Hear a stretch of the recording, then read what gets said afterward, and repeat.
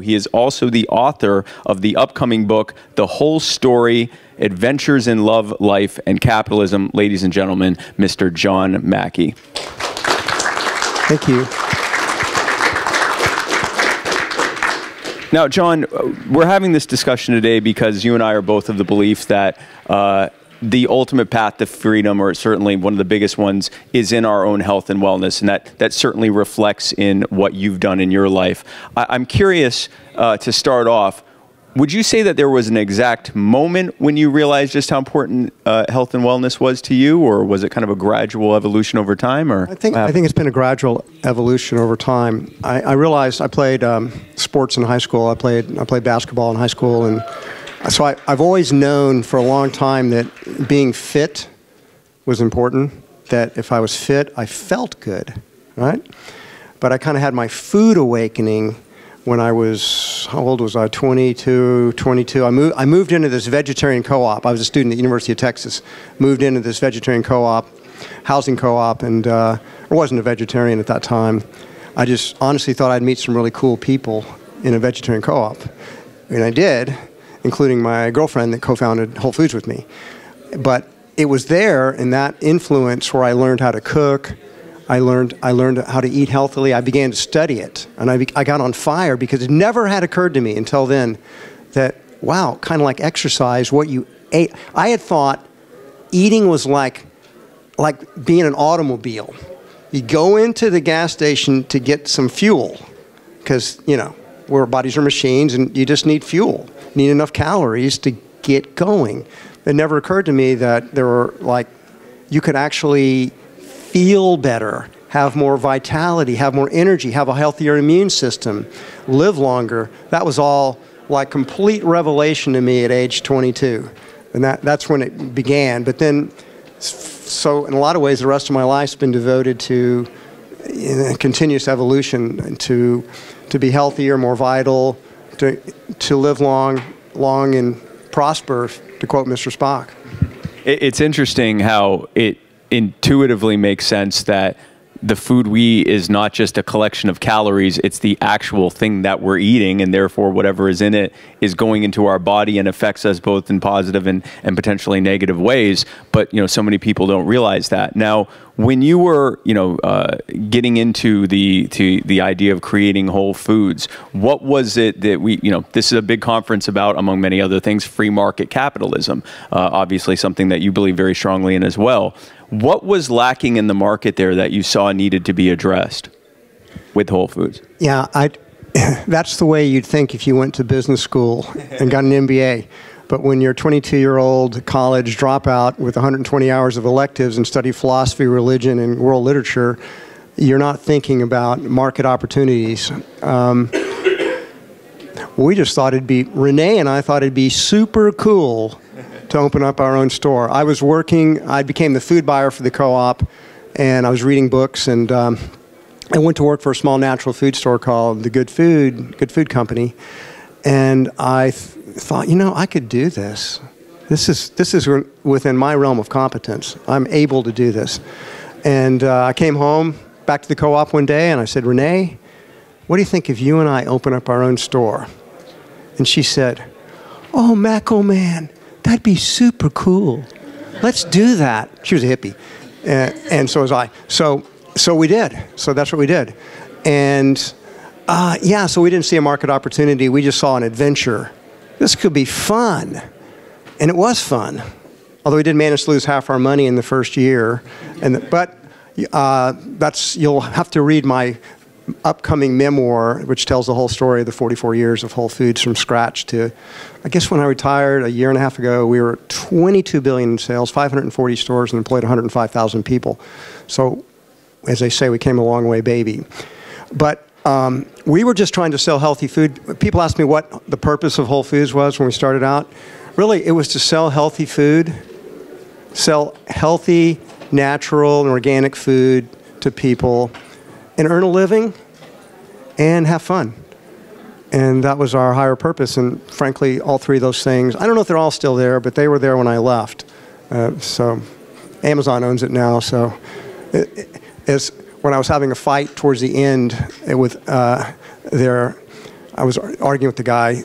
I was trying to get people to come back to the offices, and they weren't ready to bring back from COVID lockdowns. And I said, this is destroying our culture, Dave, because I mean, everybody's doing work at our stores, and why should our corporate people have, why they want to go back to work too? And he said, well, we're not ready to do that in Amazon. And I said, yeah, well, I can't speak for Amazon, but it's wrecking Whole Foods' culture. We need to bring people back. And he said, Mackey, if you didn't want to give up control of Whole Foods, you shouldn't have sold it to us. They're not coming back. So that was kind of when I realized, man, time for me to go. But anyway, my own health, and Spike is right, that how many people here are under 30? Yeah, this is a really tough sell. Because when you're under 30, you actually feel like you're sort of indestructible and immortal. And you'll discover it differently as you age. But there's just been a continued ongoing awakening for me. And so like the new business I started after I left Whole Foods, it's called Love Life. And it's going to be a chain of one-stop wellness and medical centers that I hope was going to transform the world and certainly disrupt medical care. Because when do people go see a doctor? When they're sick. When they're sick. But imagine a different relationship where now with the technologies that we have, the type of assessments we can do, the wearables we can do, like Apple Watch and Oura Rings, we can see where we can establish baseline of health for people. And then with a good doctor and a good wellness coach and good instructions, we can optimize ourselves at higher levels. That's possible today for the first time in a scientific way. It's not been possible in the past. So my vision is that 20 years from now, the doctor's job is to keep you from ever needing to go see a doctor because you don't get sick. You stay at a really high level of your immune system's very strong, and I really do think it's our genetic potential to live to be 100 in pretty good health. Here's a quick trivia question: what percentage of Americans make it to the? One out of how many make it to 100? Got to answer quickly because nobody wants to Google it. Yes. 2 out of 100. I would guess 1 out of like 100,000 or something like that. You're too low and you're way too high. It's changing, but it's about 1 out of 4 to 5,000. Oh. So the odds do not favor it, but I still think it's our genetic potential to do that. Yeah. I can actually serve as a personal testimony to both the failures or shortcomings of the current healthcare system and also the fallacy that a lot of you are experiencing right now, especially a lot of those who raise their hand because you're children, frankly. The whole... Oh, no, you're not children. Yeah, yeah. I am... The fallacy of this doesn't apply to me. I'm very young and I'm healthy, and I'm going to not think about the fact that that will end soon. I was relatively recently in the last 20 years. I did not take my health seriously. I reached a point where I was over 100 pounds. Over 200 pounds? Sorry. Yes. I was 100 pounds over 100 pounds overweight. Okay. I left out the overweight part. Thank you for catching it. I was over 100 pounds. Yeah, I was over 100 pounds overweight. Doctors are telling me, you're starting to get, you're in your 30s. This is something you should take seriously. And I never did and never would have until one day I woke up and the right side of my body was going numb. Shortly after we found out that I had MS.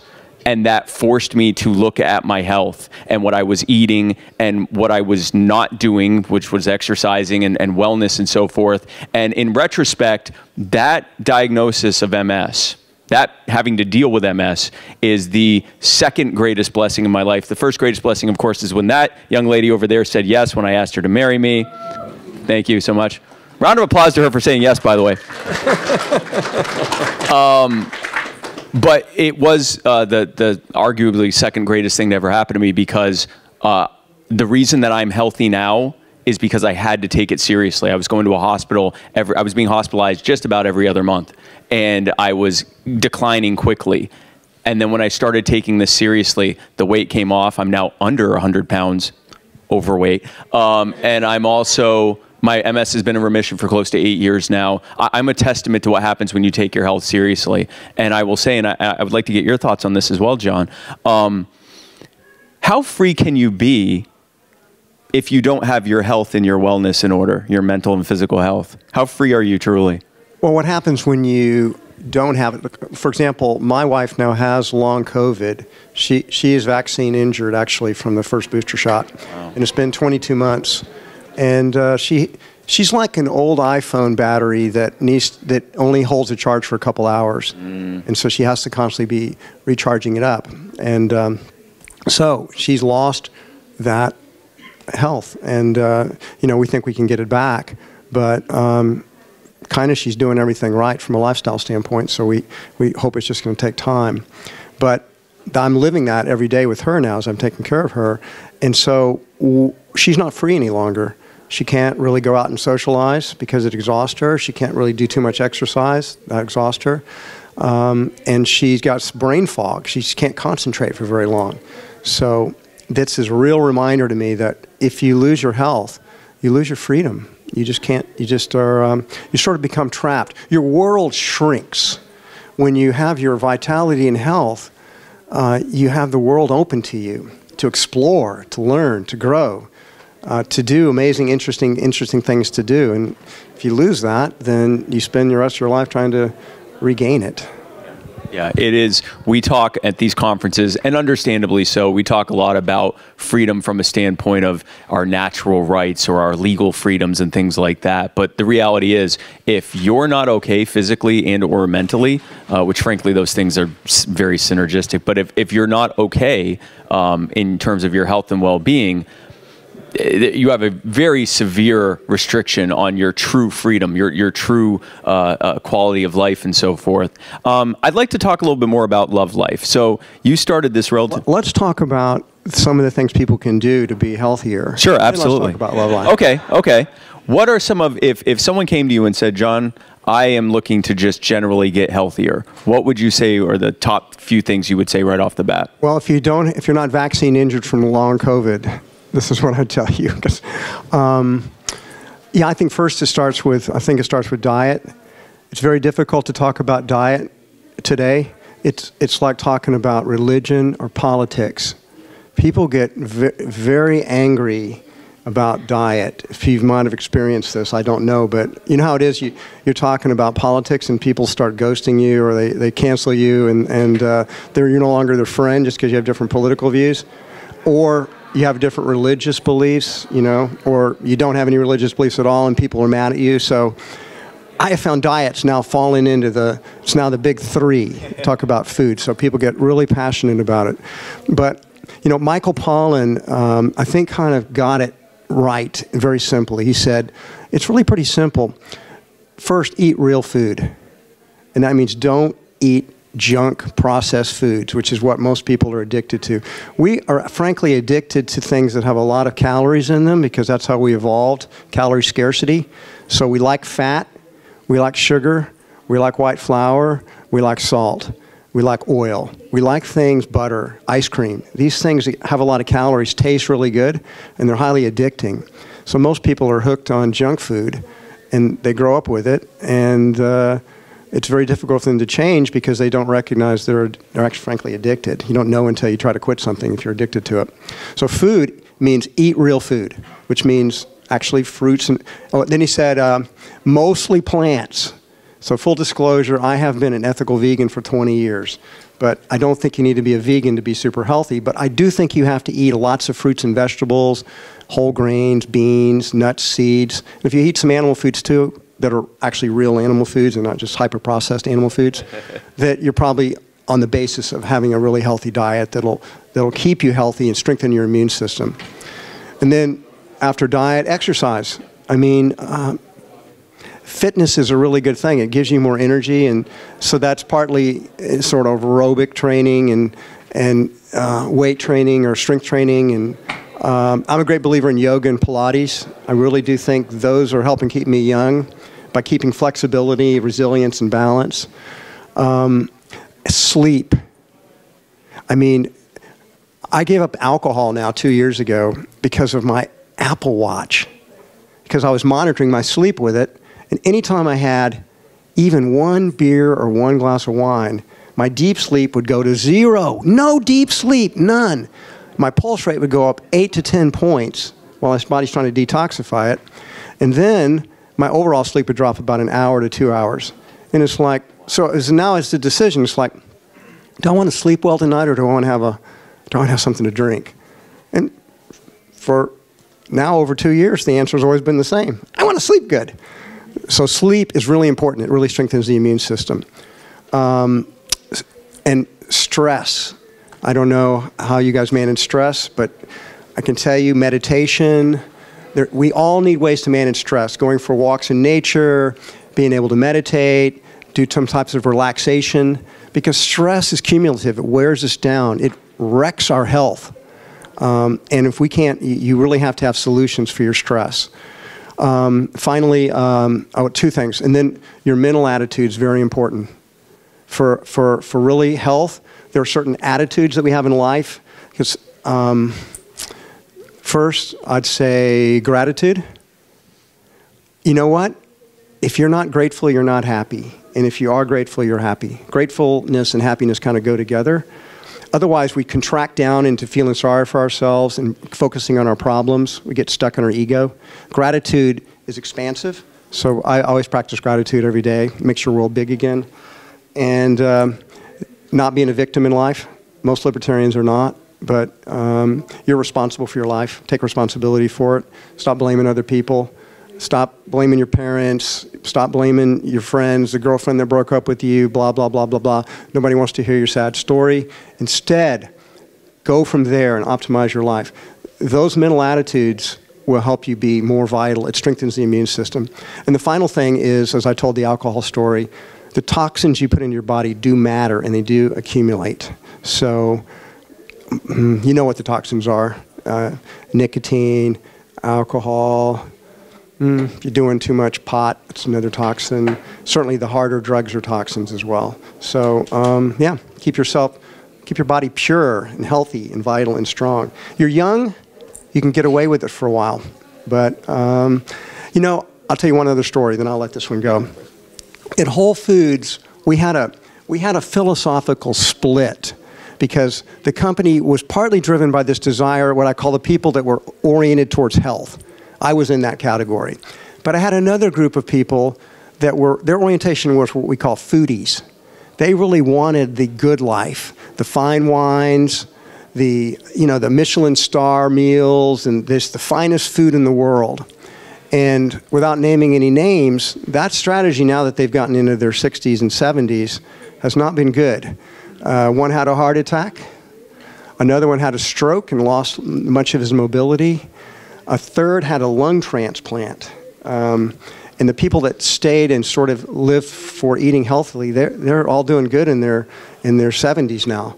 So the lifestyle choices you make, they have major consequences down the road. So you should just be aware of that. End of soapbox, and your turn. No, I'm actually going to jump on that soapbox real quick, especially about how it affects you longer term, the choices you're making now. Okay, perfect. Thank you. One of the diet that I do is based on research that was done by a doctor named Dr. Swank, Roy Swank, who did research on people with MS using his diet versus people with MS who didn't. He started this in the 1950s. Some of the people that did his diet are still alive now. They have MS. They've had it since the 40s, back when MS was essentially a long death sentence, and they're still alive now, well into their 90s and even hundreds. That is a testament to what changing your lifestyle can do, even now or in your earlier years, can do longer term. Now we're both off the soapbox. Let's talk a little more about Love Life. What is your vision for that versus what the common experience is for healthcare for people now? Well, you can check out Love Life because we have a website. We're in business now, love.life, www.love.life. And as you can see our website, we have a telehealth business. We have a coaching business for diabetes, mastering diabetes for both type 1 and type 2 diabetes, gestation diabetes. So we have a coaching program. We actually have a restaurant in Miami called Love Life Cafe. That was an acquisition.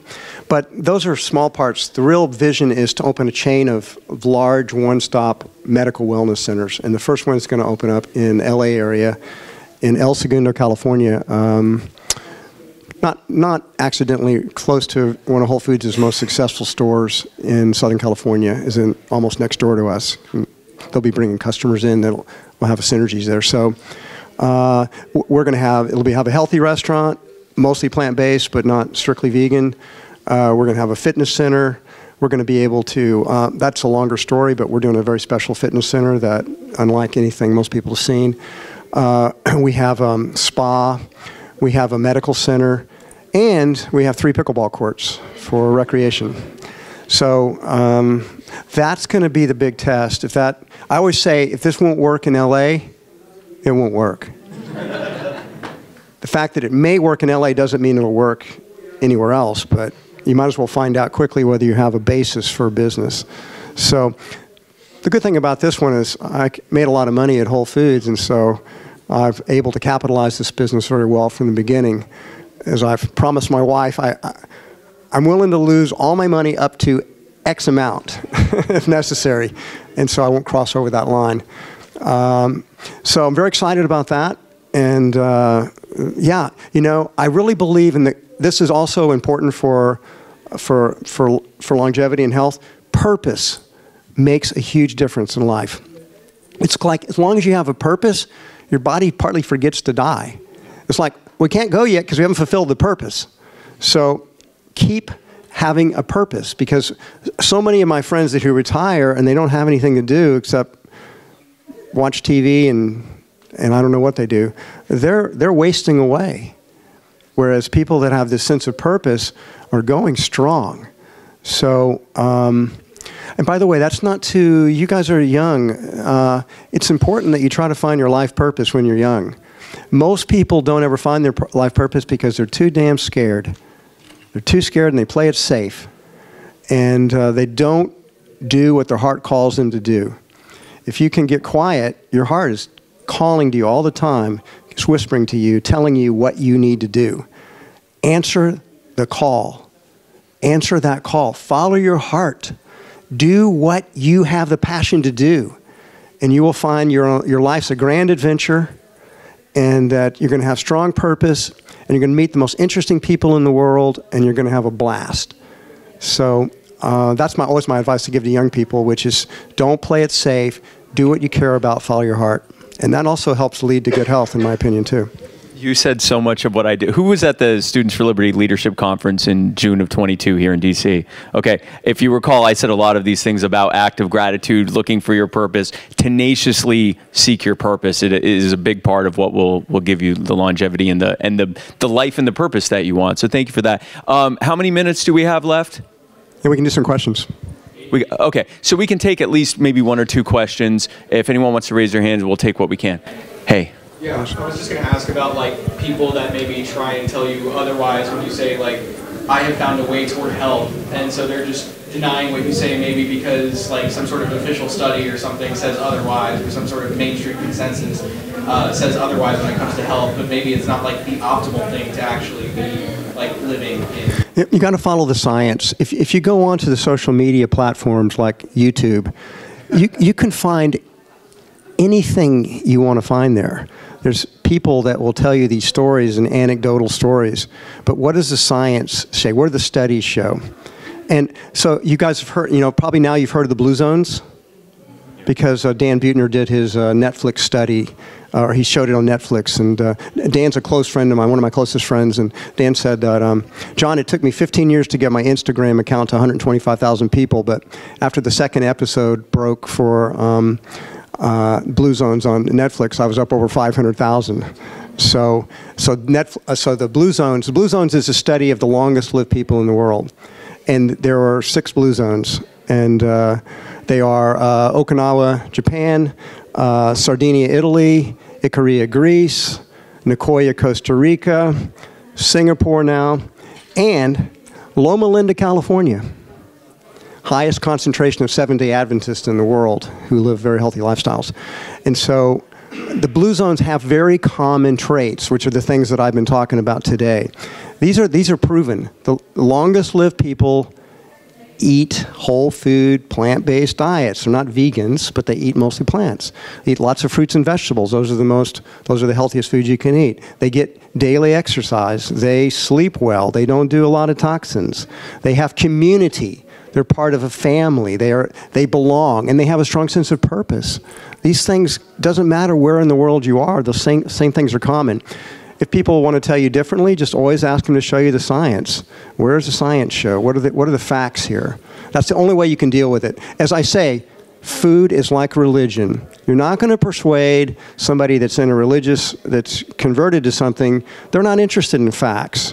And I'm not going to go into them because I'll get somebody pissed off at me. But if you go in and start, well, show me the facts, show me the evidence. You know, it's faith. You got to believe it. It's not any different with food. People are so attached to their diets. And, you know, that's fine. It's your life. We're free. You can eat whatever you want to eat. I'm just sharing with what I've learned. Maybe it'll help. Maybe it doesn't help. It's up to you. Also, not for nothing, a lot of times that the people that, well, will say that look like the kind of person you'd never want to take advice from. They don't look like they themselves have figured out the best way to live their lives. But was there, I think you had your hand raised as well. I was going to ask about what you thought of the new, or the uprising supplement revolution that's going on, and everyone kind of searching for new supplements and things like that, and they're getting more mainstream and popular. What your opinion is on those? Americans, I can't speak for people outside of America, Americans, we like shortcuts. We actually don't want to change anything. We are good at adding new things on that don't require us to change and are easy to do. So biohacking is very popular now. People are looking, you know, I can do stem cell treatments, that I can take human growth hormone, I can do some type of where you're taking NAD in a what do we call that when you've got in nutraceuticals. People want some easy path that doesn't require change. Well, I mean, again, people are free. You can do that. I'm not going to say there's no little things you can take. That, I mean, I take a few supplements because I'm vegan. I take B12 because I'm not going to get it if I don't supplement it. I take omega-3s because I'm not eating fish, so I take omega-3s. And I'm male, so I take zinc. And I'll leave you to do the research for why men might want to take zinc. And that's it, right? So, and yeah. But I think that there's always going to be a market for people that want to take supplements. And if you're taking, you know, 50 pills a day, you're probably not. You're not eating very well, let me put it that way. You should get it from your food. Yeah, I actually do take a tremendous number of, nowhere near 50, but I take well over 15 supplements a day. But they're called supplements, not replacements.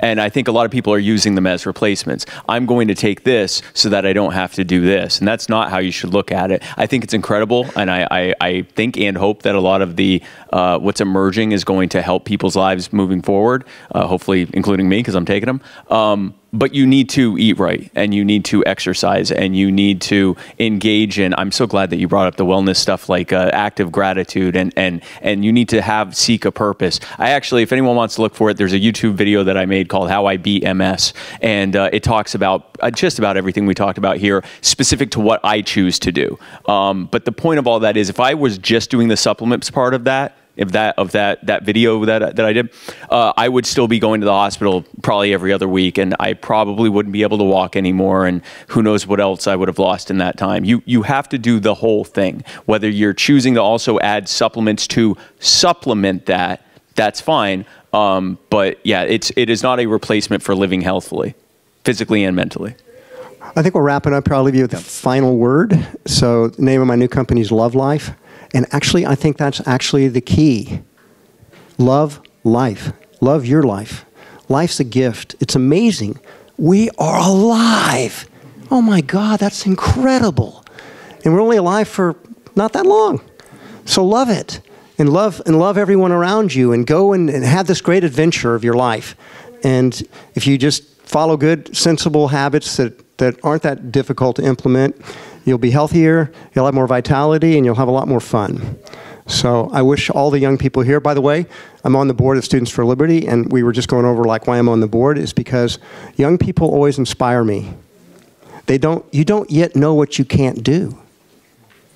And I hope you never figure it out.